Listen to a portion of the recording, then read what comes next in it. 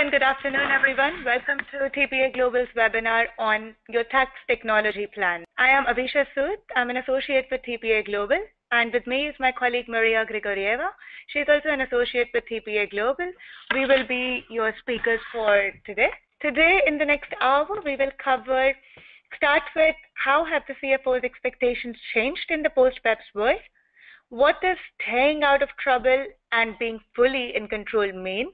And what should be a CFO's journey from one to the other? We will cover a survey that we conducted during a physical event that we had conducted in Amsterdam on tax technology, and we'll share with you responses of the participants from that event. Further to that, we will introduce you to the best practices, what you should keep in mind when choosing a software, and what should be the steps included in your tax technology plan. We will structure the presentation in a way that we will use the first 40 to 45 minutes to describe all the things we just mentioned, and thereafter the floor will be open to everyone for questions. In the meantime, you will have a chat box in front of you where you can post your questions, but we will address all questions at the very end. Right, so if we move on to the next slide. So what has changed now in the post-BEPS world? In the pre-BEPS world, the picture that you see on the left-hand side reflects tax and TP function to be a profit center, whereas on the right-hand side, it possibly suggests it's a cost center now. Well, why is that? Because tax planning was such an aggressive exercise, has been for many decades for multinationals, that has helped them reduce not just the profit on which they pay tax in each and every country, and has also provided them multiple opportunities to optimize their ETR by deciding which locations to locate their profits to, and therefore which locations to pay what tax on. And most often it has been governed by which are the low tax jurisdictions, and therefore a lot of companies have been able to sometimes artificially shift profit to locations which offer a favorable tax rate. However, in the post-BEPS world, it does not.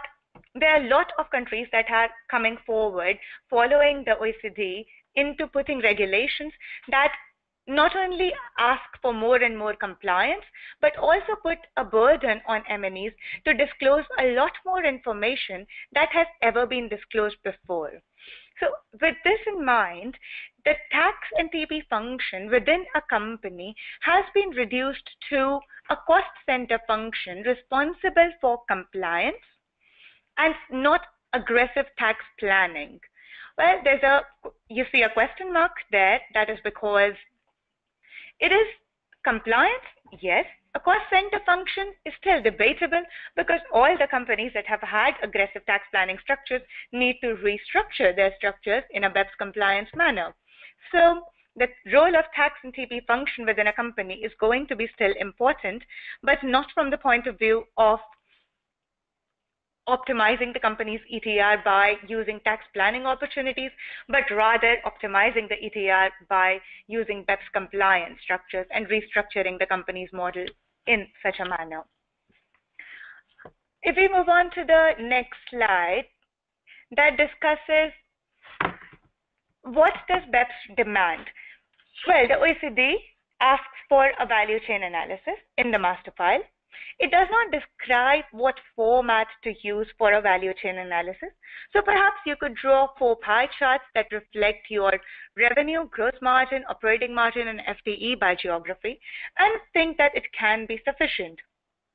But before you start documenting your value chain analysis in such a way and making it public, you should keep in mind that your CIT returns in each local country, your TP master file and TP local files in each and every country, your indirect tax returns such as custom returns, VAT returns, are also providing a lot of information to tax authorities.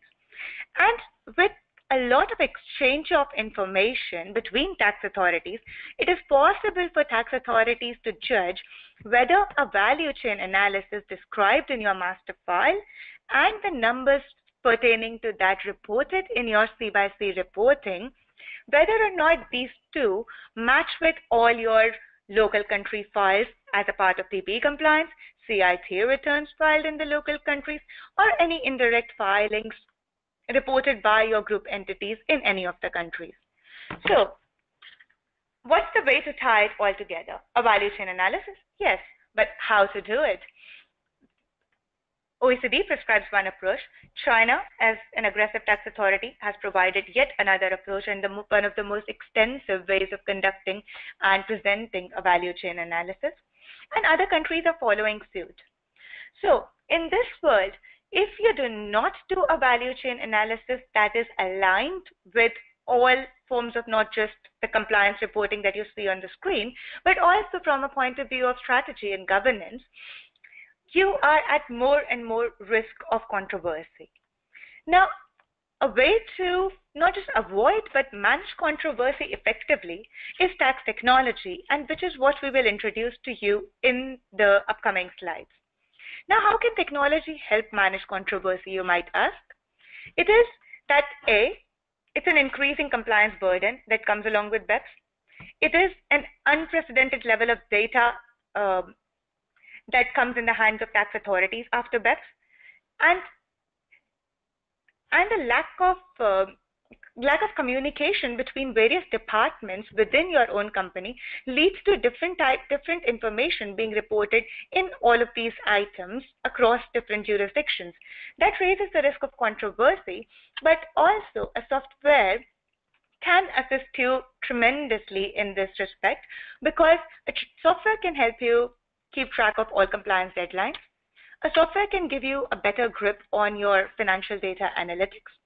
A software can help you manage your organization and governance roles more clearly, so that if you've reported something in your transfer pricing reports, you also have a governance structure backing all of it up.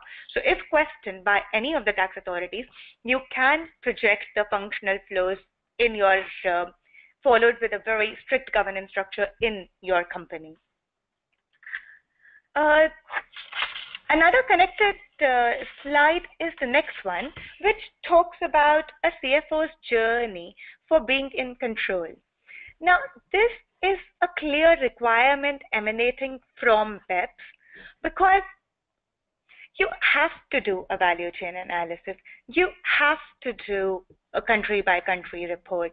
Now, and you cannot do a lot of tax planning using a lot of low tax countries without having substance there. So now that you're forced almost to do all of these things, why not use this annual compliance requirement to be better in control of your own company? Now, another reason why this is important is not just OECD, but there's also a surprising sense of cooperation among a lot of countries in following and implementing the ideas put forward by the OECD. One such example is the International Compliance Assurance Program, where 8 countries, UK, US, Netherlands, Australia, Spain, Germany, and Italy, have come together to deploy common resources towards conducting tax risk assessment, towards interpreting C/C or other data for MNEs selected as test cases on a voluntary basis.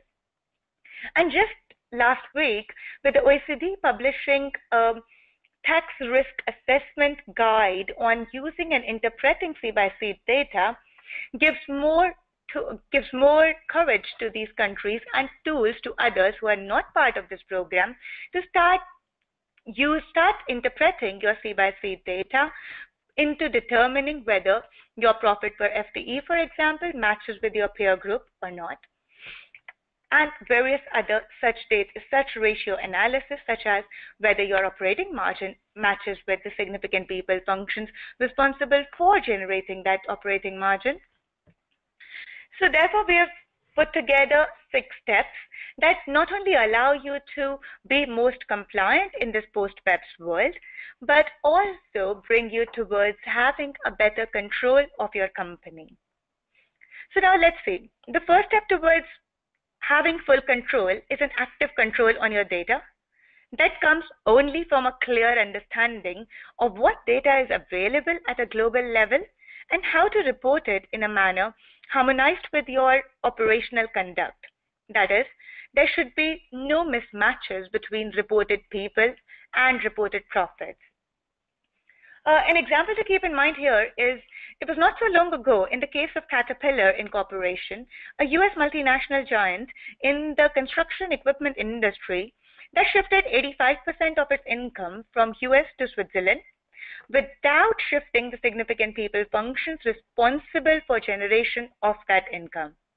This could have been easily assessed and managed at a preliminary stage if the company would have conducted ratio analysis and had a better grip on its financial data, which can be facilitated very easily by using a software.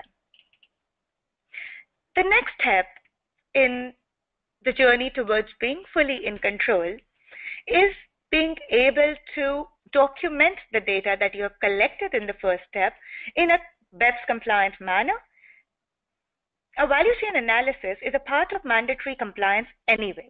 Why not use it to develop a global tax compliance approach where master file, local file, tax returns, VAT returns, everything tells the same story, thereby preventing your chances of getting into a dispute. At this stage, a software can be extremely helpful in tracking deadlines and in also removing the subjectivity involved by using different people either within your company or different tax advisors across the globe who prepare these reports for you. Moving on to step 3, which talks about risk planning and provisioning and ETR impact. Well, after collecting all this data, putting it in your compliance documents, it's only logical you may want to try using it for ETR optimization purposes or for improving the quality of your earnings.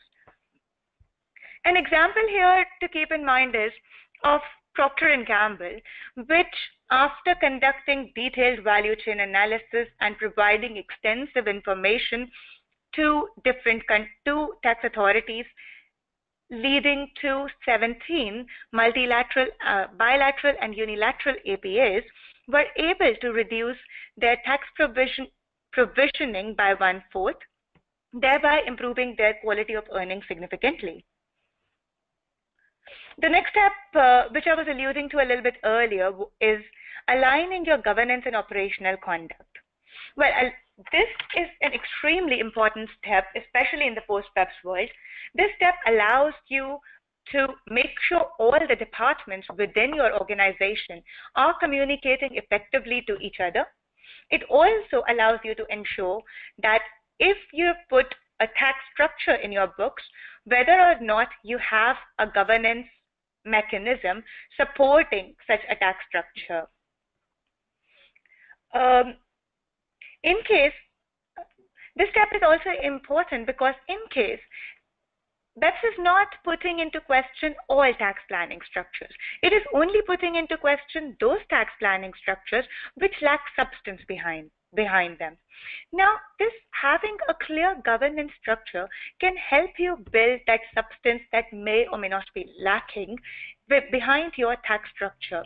So if you put certain amount of income based on a certain functionality in a certain jurisdiction, if you have a clear governance structure supporting the location of the decision makers in respect of that function, it will tremendously increase your chances of proving your story in front of the tax authorities. Well, the next steps 5 and 6 are to make sure you prevent yourself from threats from both internal and external. Step 5 covers internal challenges that you should deal with effectively, and the next one explains the external challenges that you should deal with. Well, internal challenges could be miscommunication between different departments. For example, there is not a clear succession planning taken into account by your HR department. There is not a clear IT system in place that facilitates easy extraction of financial data from all entities and allows for reporting it in a harmonized manner. These kind of another point in managing internal in-house challenges is also ensuring transparency in your conduct. This will ensure faith in the employees in your organization,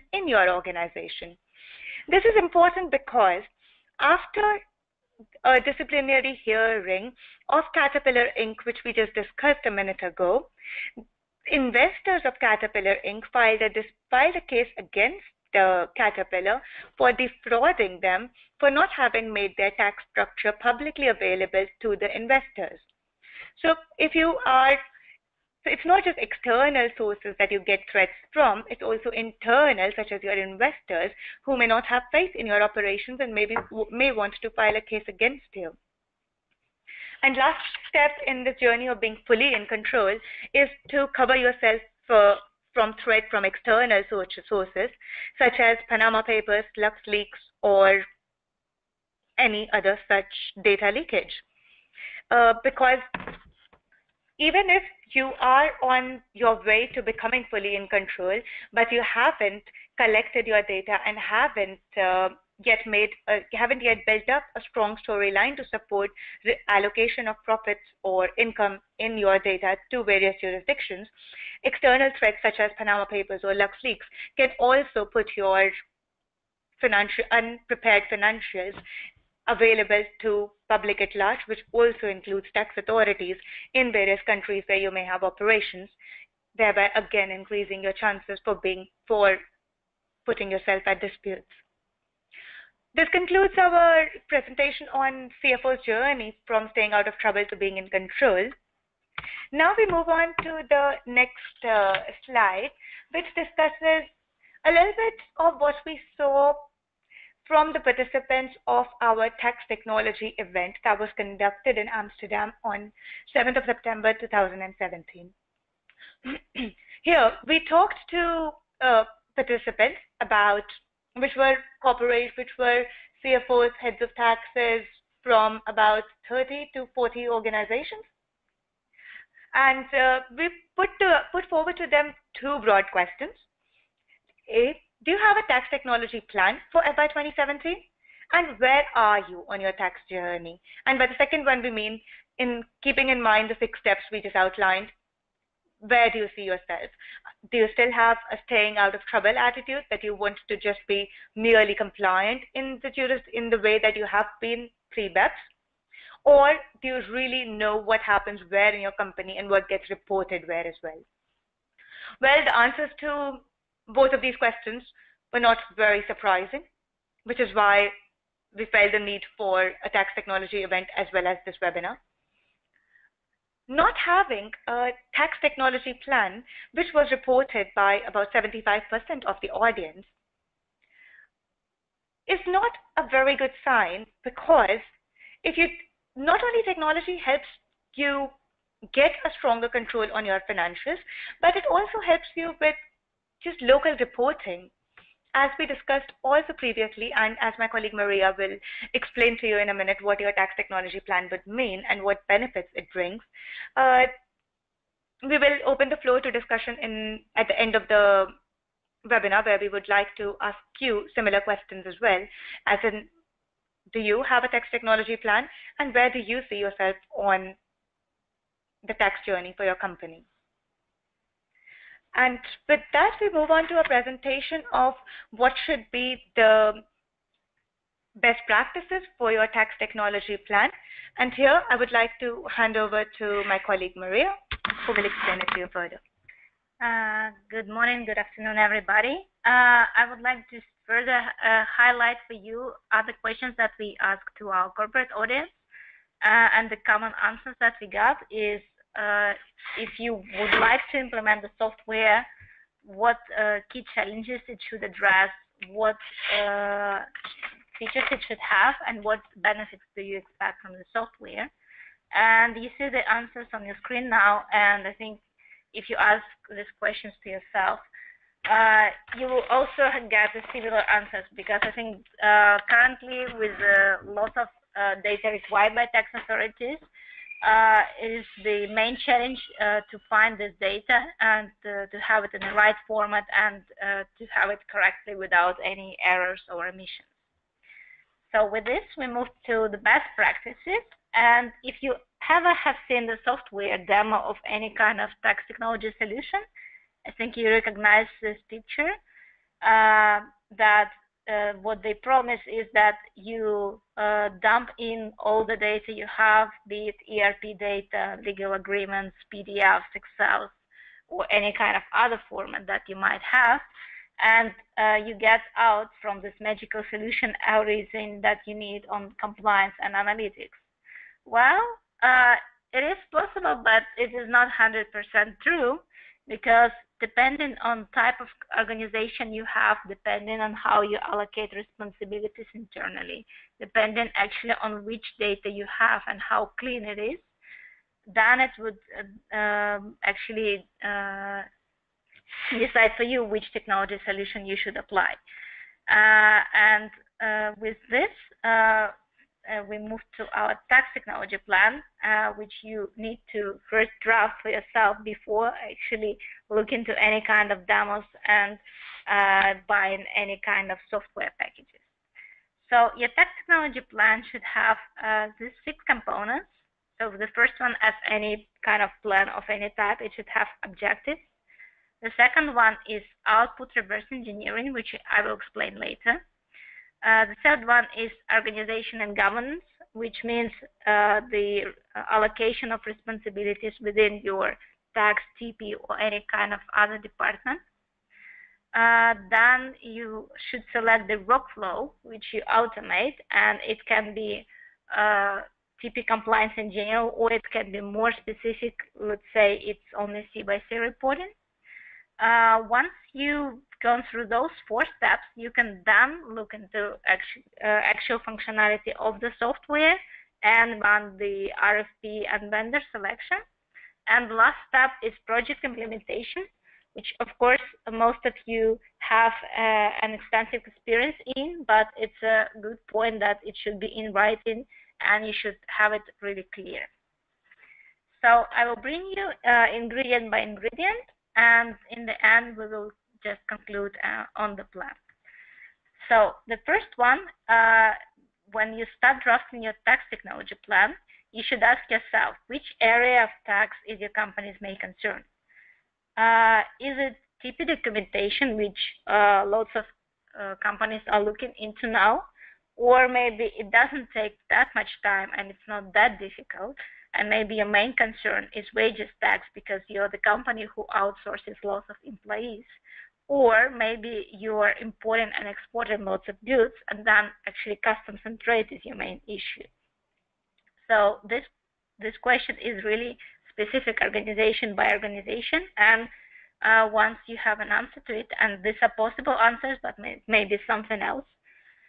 For example, with asking this question, we also realized that withholding tax can be also a huge issue for a company. So it will really depend on your specific situation. Once this question is answered, you can then move to ingredient 2, which is output reverse engineering.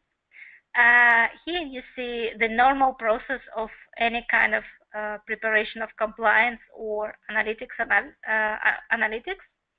and you actually get the source data, which are just your financial or any kind of entries. You then import it into your ERP or any kind of other system. Then you map it in the tax data warehouse, which can be software, and then you get your output. And the output can be in the form of TP reports, different kind of tax returns, or just outlier analytics. But in order to get the process right, you need to start from the very end. So if from your objectives you selected that TP documentation is your main concern, then your output would be, for example, master file. So you know your output, and then you need to go back 1 step and see actually what information do you need from master file and how it should be mapped. So you have the section of the master file, and this is your mapping. You go one step back and you look at how the data is imported. So you want to get it in the right format. For example, you need your consolidated financials, and if you see it at the import stage that you are liking this, then you need to go one step back and see the source data. So actually where these financials entered, because we've seen the situation in the software implementation that the company knew the output, they knew how they should map the data. They even had the right ERP system with the right ledgers to do it, but at the very point of source data, so at the point of entries, there were just no entries available because the person who were supposed to enter the data just did not enter, let's say, the marketing expenses into several codes, but rather just into one code, and then the reduction was not possible because there was no differentiation between the entries. So this is very, very important step because from this step, lots of implementation projects can fail that because of the source data is not available. Other example can be at the step of data import, where you thought you know how to map the data, but this kind of mapping is not linked to your system. So for example, you need the sophisticated calculations for your outlier analytics, but you have the data only in a spreadsheet where this kind of cross sections, ratios, and calculations are just not possible or are too burdensome. So with this, we move to the third step about organization and governance. And we think that there are at least three organizational models that we commonly see in the tax departments. And of course, as I mentioned before, this can be specific to your company, or you can have a mix of one of those three, but at least there's three typical models. And the first one is when there is a global central team that is performing most of the jobs. So for example, preparation of reports and returns. And it gets support from the local entities in the form of just provision of information or any kind of consulting. The second model is where the local entities are in the lead, so they do prepare, for example, local files, and the central team is only providing the standard templates and is performing QC work. The third model is similar to the second one, with the difference that the preparation happens in the shared service center, supported by the local entities and QC'd by central team.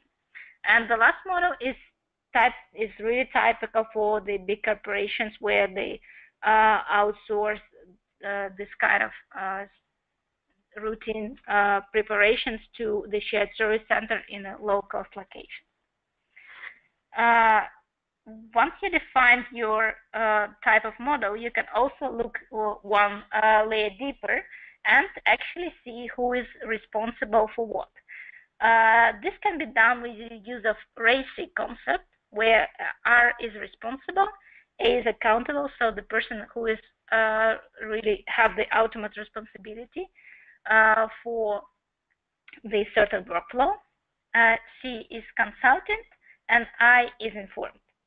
So this example provides allocation of responsibilities within the TP department. And if we look at, for example, maintenance of TP documentation, we see that deputy TP and TP operational are responsible for actual preparation of reports, while lead TP person is accountable and signs off on this kind of reports, only consulting with the local team and informing the head of tax that reports are prepared. And this example is closer to the first model, where the central team is preparing everything and is only consulting and supplying some information from the local team.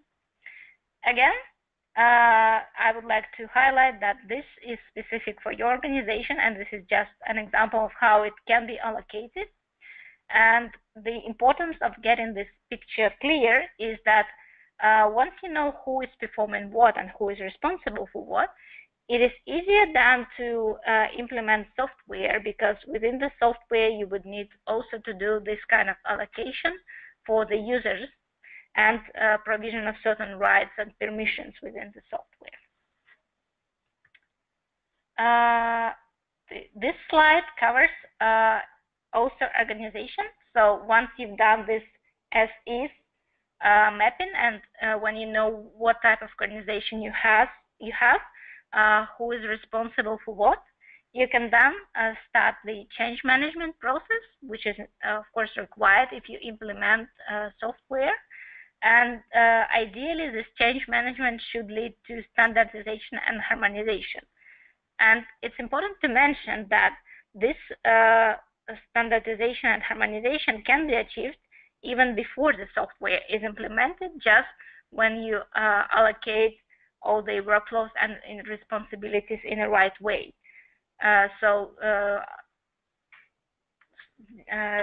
Then having your organization right. With this in mind, you can then actually move to use of technology, where you need to think of also cost efficiency and time efficiency of such implementation, because you did achieve for sure some efficiencies just at the step of harmonization. You may also think of some outsourcing or core sourcing of certain activities, which is just maybe more cost efficient to do outside the organization. Based on this, you can build the business case that you can present to your CFO if you are head of tax, or to your CEO, in order to prove that the software is indeed something that is required. So step 4 covers the selection of the workflows that you need to automate, and this was partly covered when you thought of the objective of your plan, but is more specific. So within, for example, TP documentation objective, you may think of only one workflow, for example, C by C, which you think is really simple and repetitive year by year, so you can automate it. Other example can be within the VAT returns.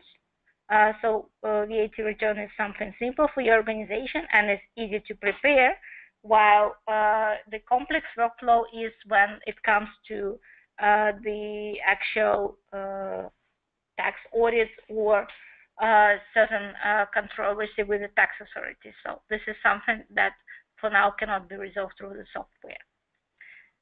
So thinking of these workflows, you will then understand and select the workflows that are simple and repetitive and routine, and that can be automated.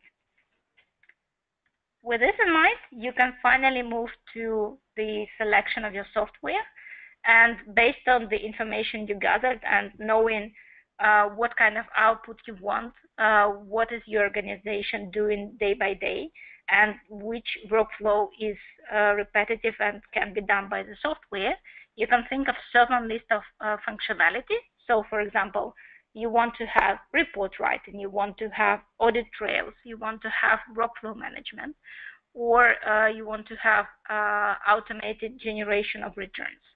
So this list you need to prepare, and with this kind of list you can then run the vendor selection process, because it would be much easier knowing what exactly you need.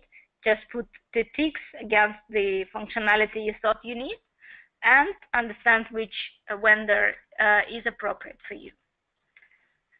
Then, once the vendor is selected, these are the questions that can help yourself to also select the functionality. So answering these questions, for example, how do you currently manage your compliance and analytics? If you think of it and answer that you currently manage your compliance in Word files and your analytics in Excel, then you may think that you want this to be performed by the software. So, for example, automate the calculations. Or if your team, answering the fourth question, that your team spends quite some time on the preparation of reports while they are all the same each and every year, then you may think that you want to automate report writing. You also may think that it's just some generic functionalities. So,